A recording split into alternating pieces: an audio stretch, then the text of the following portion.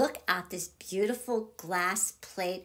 I made this using the reverse decoupage method, which means everything is done behind or under the glass. Now, on this particular video, I'm going to be using mulberry paper to cover the whole back of the glass, where in the past we have used paint, like you see there.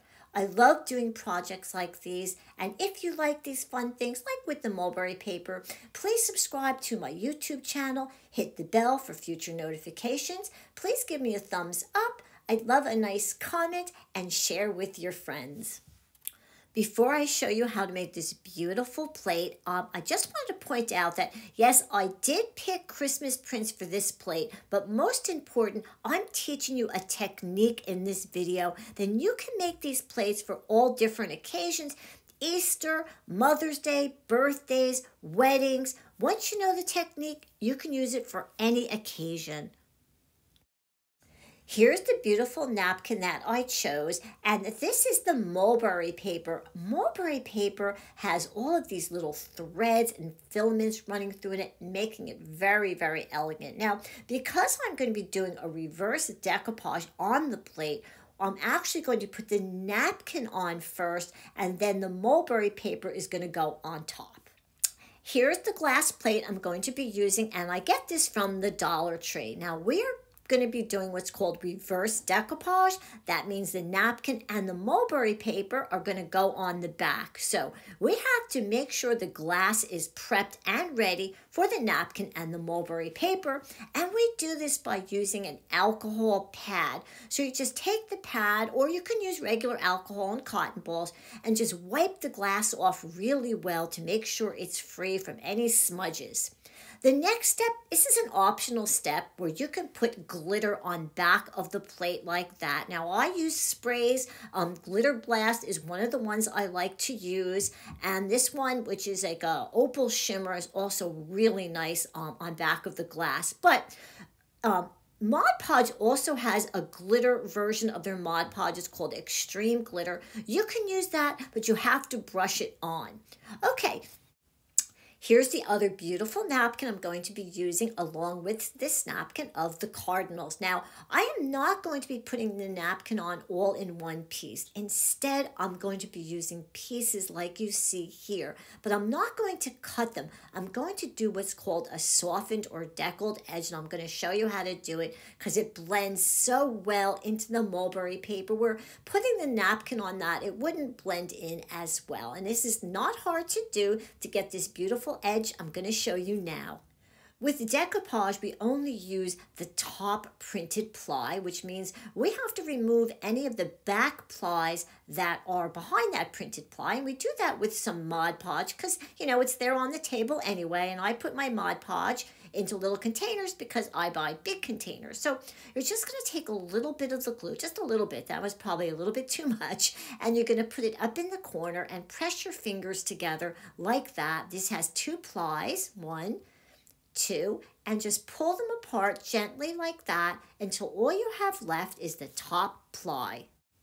Now I'm going to show you how to get that softened edge, and I'm going to use water and a fine brush. And what you do is you trace around the image that you want with the brush dipped in water. And what happens is the water weakens the napkin, so you're able to pull it apart like that.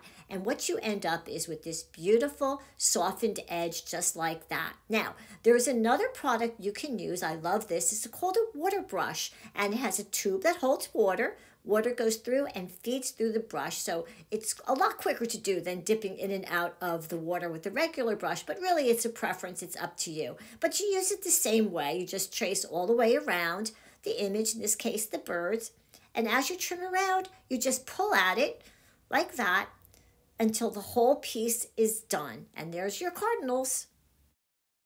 Here's the other napkin that I chose, and I'm going to do the same thing with the water brush. I'm just going to trace around that image and gently pull at it until the whole piece comes off. Now I'm going to be using these two pieces, but a bunch more, which I've already done. Now we're ready to put the napkins on, and remember we're doing a reverse decoupage, so everything gets put on backwards or upside down. So what I'm going to do is I'm going to put the one in the middle, the one with the birds, and then all around I have this greenery and these berries, and I'm just kind of laying them out on the glass so I have an idea of where they're going to be when it comes time to glue them down. Then I'm just going to move them off from around the side of the plate, and I'm going to start with the center one, which is the cardinals, and I am using Mod Podge. So I'm going to use a brush. I love an angled brush. They're so good for decoupage. You can tuck the glue in little spots where it was missing. And I'm going to go all around the center, which is where the piece of napkin is going to go with the birds on it. And then I'm going to gently brush down on all of the edges. And when I'm done, I'm going to take a piece of saran wrap and I'm going to smooth with my fingers, or you can use some napkins bunched up and just go over it to make sure that it's nice and smooth, and the saran wrap will protect it. There you go. So now we're ready to go ahead and start to put the other ones on, and we do it exactly in the same manner. So I left the little pieces of napkin about where I wanted them. I know things are kind of sliding around, but I have an idea of where it's going to go. Same thing with the napkin around the edges. The saran wrap just to rub it down. And remember, the saran wrap is going to protect the napkin. So you're going to go around the plate and you're going to put all the little pieces on the same way. Now you just want to make sure when you're decoupaging that there is going to be glue every place where you're placing the napkin down. You don't want to leave any empty spaces because that's where you could get like wrinkles and bubbles. So it looks like we're almost done. We have one more piece. Okay. Now that the napkin is all glued down onto the glass plate, let's take a look at that. And I'm sorry about the glare. Glass is so tricky to work with. Anyway, so now we're going to do the next step, which is to put the mulberry paper on top of the napkin. Okay, we're ready to apply the mulberry paper, but there's two ways we're not going to use. We're not going to put it in one big piece, nor are we going to cut it. Instead, we're going to be tearing the mulberry paper in all different shapes and sizes, just like I'm doing here. We're ready to put the mulberry paper on, and mulberry paper has a smooth side and a fuzzy side. You want to put the fuzzy side down, and I'm going to be using Mod Podge again. Putting the Mod Podge right on top of the napkin, but no worries, it's not going to hurt the napkin or anything. Smooth down the mulberry paper and use a little bit of pressure to make sure that it's nice and flat, because we're not going to be using saran wrap. The next piece you put down, it's kind of like a puzzle. So when you lay the pieces together, like I'm doing there, if they fit in, that's really good. Now, having said that, if the mulberry paper does overlap some, it's all right. That's probably one of the beautiful things about this, is because of those threads and those little filaments, you're really not going to notice the overlaps. All it does is really make the plate look absolutely beautiful. So you're going to go around the whole plate and do it exactly the same way. What you can do from time to time is to pick up the plate and take a look at it. And if you see any spaces that are missing some mulberry paper, just take a little piece and fill it in so the whole thing is covered. Let's let it dry. The whole plate is done and it's all dry. But before we put our final sealant on it, we have to remove that excess napkin and mulberry paper that's hanging off the edge. Now, normally I would use something like a nail file like this, and I do the nail file going down, except with the mulberry paper, it's thicker than the napkin. Nail file's really not going to work. So in this case, have a nice little scissor nearby and just go all the way around the rim of the plate and remove all of that big stuff, because even though we're removing it with the scissor, I find that there's still going to be little things that you need to take off with the file. So just take your file and the same thing with a downward stroke, just go all the way around and you'll see these little pieces like that there are still going to come off, and just go around the whole plate until it's nice and cleaned up. And there's going to be some spots that probably going to have to go back in with the scissor that are still going to be a little bit tough to get rid of, to get off, like that spot right there. Okay, now we're ready to decide, do we want matte or gloss? I'm ready to put my sealant on. I am going to use Dora Clear, but I'm not going to use matte. I'm going to use the gloss. Now, you can also use Mod Podge, dishwasher safe. You can use that on the back. It takes 28 days to cure, and then it's top rack safe. I'm taking some of my Dora Clear, which I love, and I'm putting it into a little cup.